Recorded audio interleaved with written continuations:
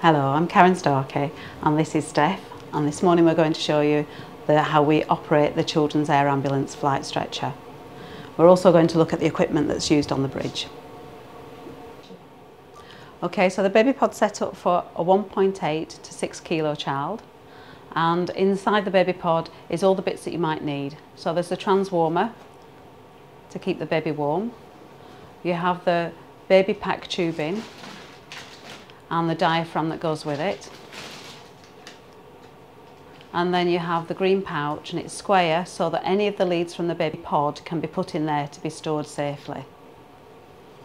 On the air stretcher you have the bridge, and then on top of the bridge is the MP5 monitor, and you can turn it around to face in flight by lifting the metal clamp up and twisting it slightly. There's little holes on the plate, and the clamp will lock in and turn it into the right position. If you want to remove the monitor, you have to pull down the two red clamps and then move the monitor towards you and lift it up. On the base of the monitor is 4 little feet, and they fit into the round circles that's on the plate.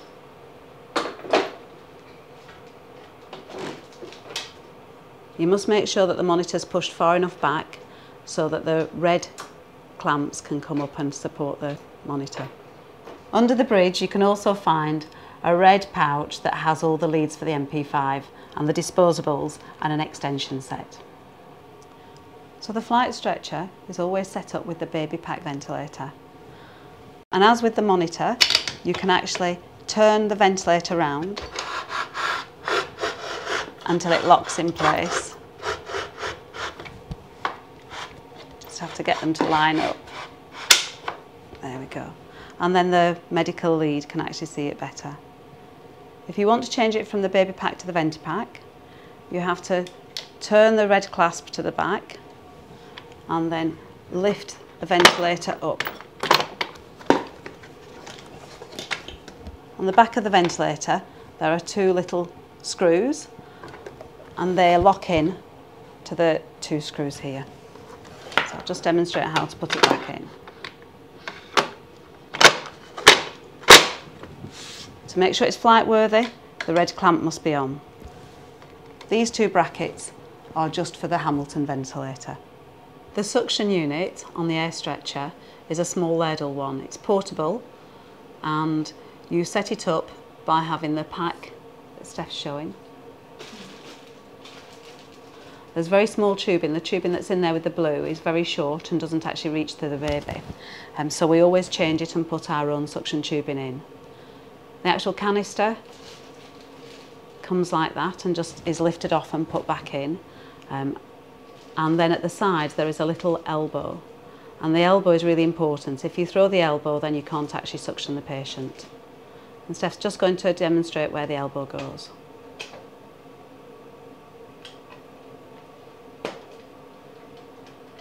To make sure the suction unit is secured for flight, the black strap is attached. And to turn it on, there's a green button on the top. There's another suction unit identical to that at the head of the stretcher or in the helicopter.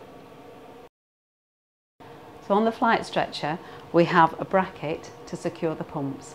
These are the Braun pumps, the same ones that we use in the ambulance. At the moment it's in the locked position because the red clasp is up. To remove them, lower it down, lift them up, and you can see that there's 4 feet on the back. They lock into the 4 holes here. So to remove the pump, you lift up the red lever and they take them out. The actual pump locks into the bottom, the base of the bracket, rather than the top as it does in the ambulance. So they just slot in, click in place, lift it up, you can take it out. They're very easy to get back in and out. So to remove the bracket, you have to take out the 4 pins. To remove them, you squeeze the middle bit in and these two little prongs at the side then retract in. There's 1, 2, 3 and 4. Just by pushing in the pin they'll be released, and then this bracket needs to be just gently taken off. We're now going to demonstrate how to remove the bridge. So Steph will take the monitor off as I remove the ventilator.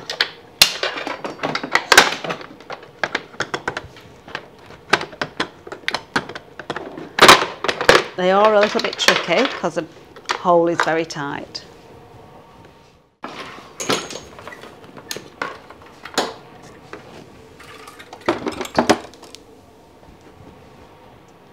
On the bottom of the stretcher we've got 3 different packs. One has got the flight straps for the larger child and the flight harness. So this is essential if any child over 6 kilos is flying. We've then got some ear defenders. There's pink and blue, and these are for children that are over 18 months to adults. And then we have 2 pairs of the white ones, the M-buds. They go like that out either side with a headband round them, and they're for babies up to 18 months.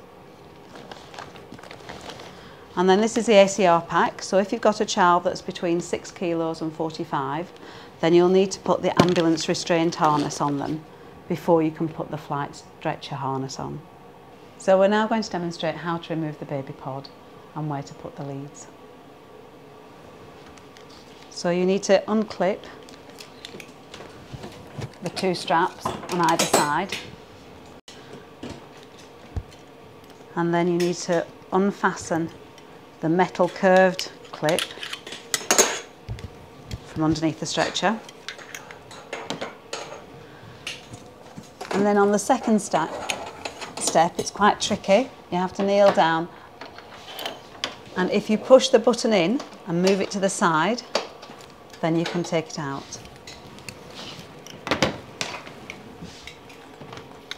All the straps for the Babypod are placed into this little green pouch.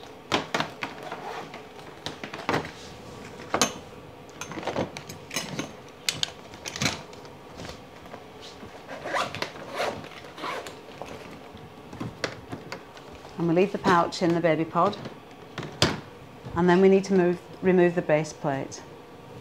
So if you again push in the 2 pins and release them,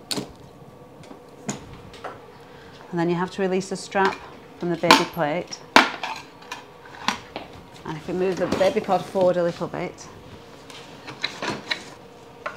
the base plate will come out.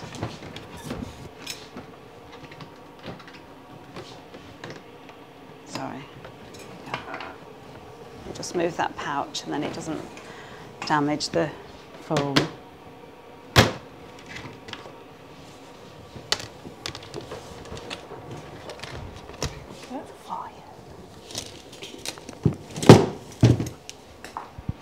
Now we're going to demonstrate how to actually attach the flight safety harness. This has to be used on all patients that are over 6 kilos, right up to whatever size they are. If they're up to 45 kilos, then they'll need their ACR harness. Otherwise, they just need the flight straps. In the green rectangular pouch, there are 3 main straps. One is a shoulder strap that has got a clip attached to it, and then there's a body strap 3 and a body strap 4. Body strap 4 has got a rotating black buckle, and the other 2 straps get attached to it.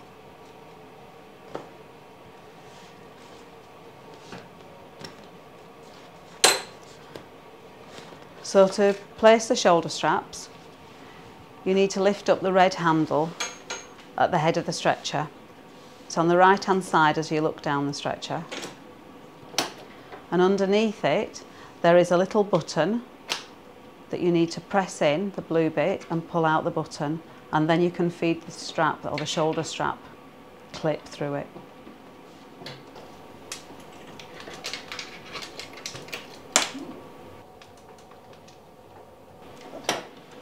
Now release the lever and let the head of the stretcher go down.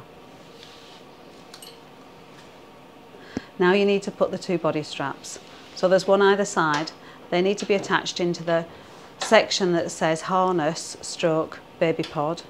They're quite fiddly to get in, and you need to push the inner bit in as you pull the 2 outside edges, and it's like a spring clasp, so it'll slide it in.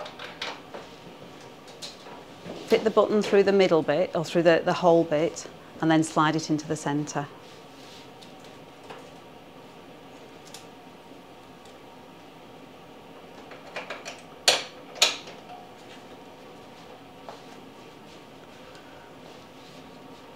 So now you've got the 2 shoulder straps attached, and you've got the 2 body straps.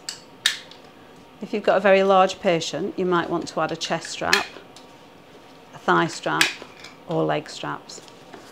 And they will be attached exactly the same as body 3 and 4, but just lower down or higher up. Maybe across here where the chest is. Now we're going to demonstrate how to dismantle the flight harness. So first of all, undo the rotating buckle, and all straps are free. And then start by removing strap 3 and strap 4.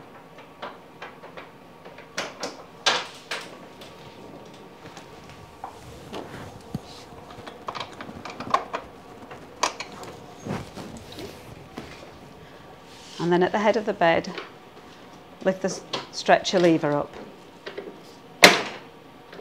and remove the pin and the clasp. It's really important you always replace the pins, or otherwise they might get caught when you're rolling the stretcher off the clip deck.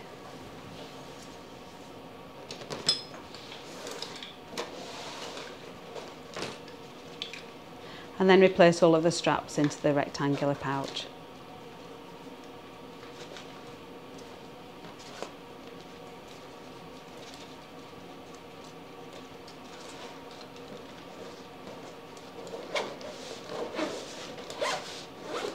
So now we're going to demonstrate how to set up the air stretcher with the ACRs for a child that's under 45 kilos and the flight stretcher harness.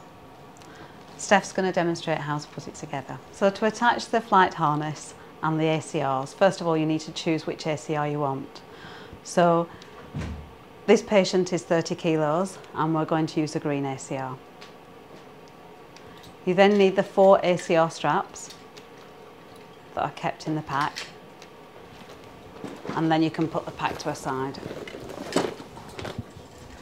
Each ACR needs to be attached either side of the trolley, and there's a loop on the blue strap, and then the black buckle goes through it. When you're attaching them, you need to make sure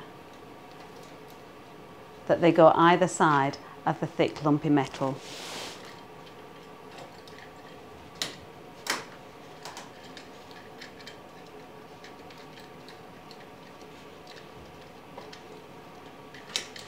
And again, the strap needs to be the other side of the thick lumpy metal, and that prevents them merging into the middle and squashing the child.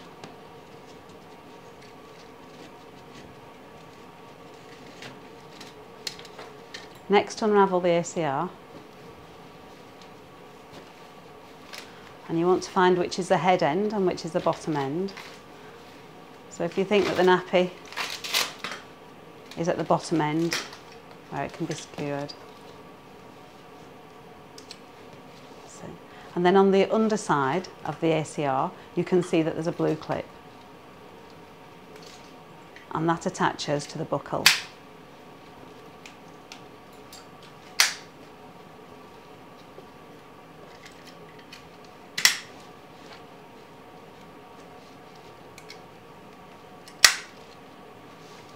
And now it's ready to put the child in.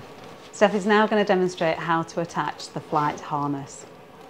This has got to be on all patients that are not in the Babypod, and it's to ensure that they're going to be safe when they're actually in the helicopter.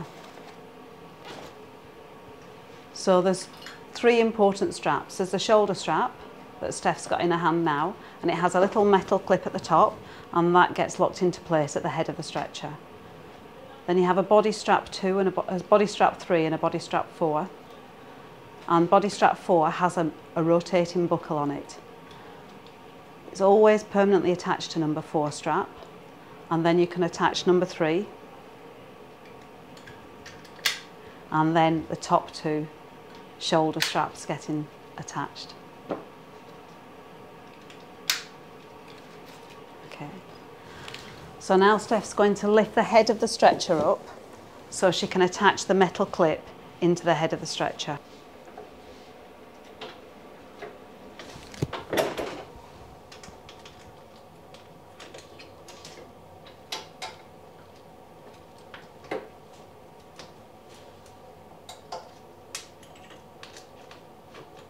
So the flight harness is now set up and ready to accept a patient.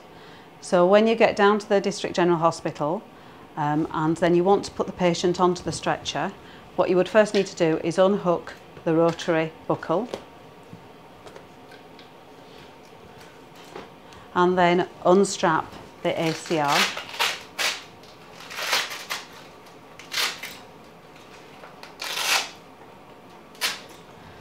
And then lie the patient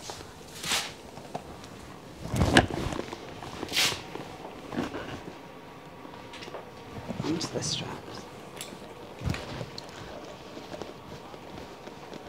For this purpose, we're just going to tuck everything under so that you can see how the straps are attached.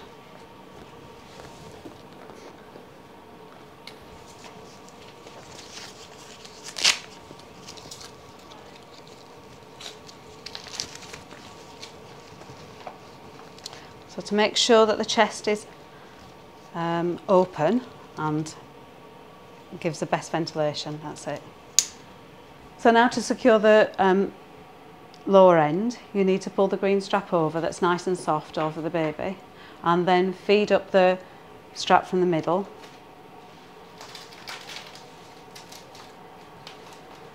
And then the straps are very sticky and stick together, so I put one across and then fold down the middle bit. Yeah, and that one again, and that's lovely. And then you need to actually attach the flight straps. So buckles 3 and 4 get attached onto the rotary buckle, and then the shoulder straps are attached. And you then need to pull them tight. It does look like the child's quite a long way down, but once you pull the straps tighter, it feels better. So I tell you what, let's undo these first.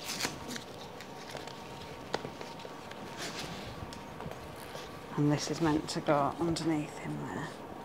I think this is meant to be higher because that's meant to be underneath. And then they get pulled down tighter. So now we're going to demonstrate how to put the Babypod back onto the air stretcher. So first of all, you need to attach the base plate. Remove the 2 pins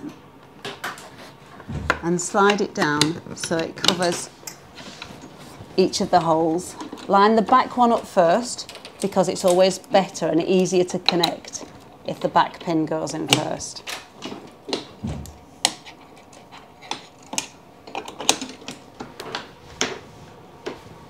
So to attach the Babypod, you need 4 straps. 2 of them have got the metal curve on them and they've got opposite male and female connectors. And then the other 2 have got the spring clasp and again opposite male and female connectors. It's really important once you put the Babypod on that you identify which of the male one goes with the female, or else you'll end up having to do them twice. So now you want to attach the curved metal plate onto the top of the stretcher here. But it's important you identify which end. So that's obviously the wrong end, and that's the correct end. So I'll put that strap up there. And to put it on, you curve it underneath, thread it through, and attach it to the male connector, and then pull it tight. To do the opposite side, make sure you've got the right connector, and then you need to go underneath and attach it where it says Babypod and harness. It's locked in, and then just pull the strap tight. And that's the Babypod set up ready for use. Okay, this is a Nitric tray, and you can see it's got the blender, the monitor and a cylinder of Nitric at the bottom. It's checked every day by the PICU technicians so that they know that it's got enough gas in and that it all works. To assemble it onto the flight stretcher, you need to remove the foot end of the stretcher mattress, and there's these little clips that go on. So make sure you leave that in squirrel room so it's safe. And then there's some big round holes, and on the foot of the actual tray, Nitric tray, there's some like red mushroom feet. You need to line them up and slot them in, and then it'll sit in place nicely.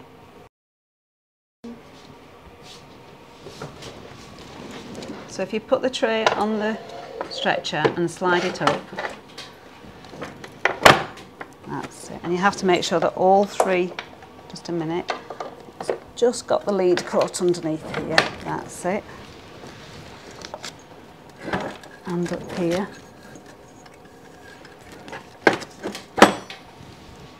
And then if you slide it up, and then to lock it in place, you put down the red lever, and then it's completely secured.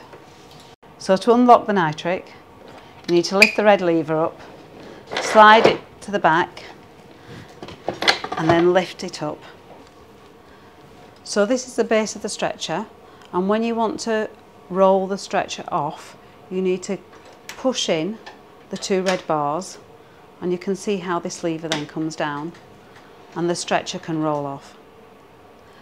It's being kept in place at the moment by one of the blue ACR straps that's attached to the head of the stretcher to ensure that it won't roll off with the patient on.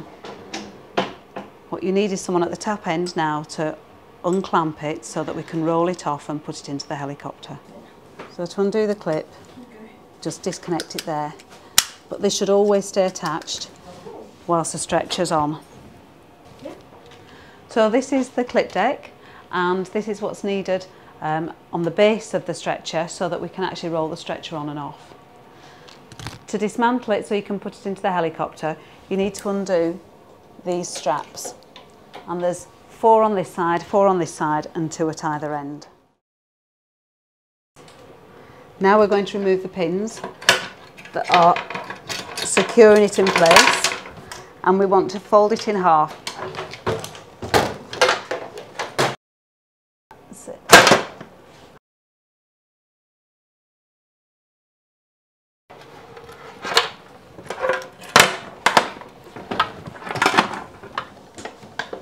This is where the air stretcher is kept, in squirrel room.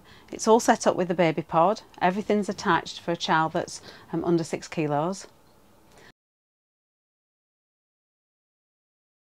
We've also got a new flight folder, and the flight folder has all the information about the different DGH hospitals, and it's been updated with all the assembly instructions for changing the Babypod into an ordinary flight harness or the ACRs.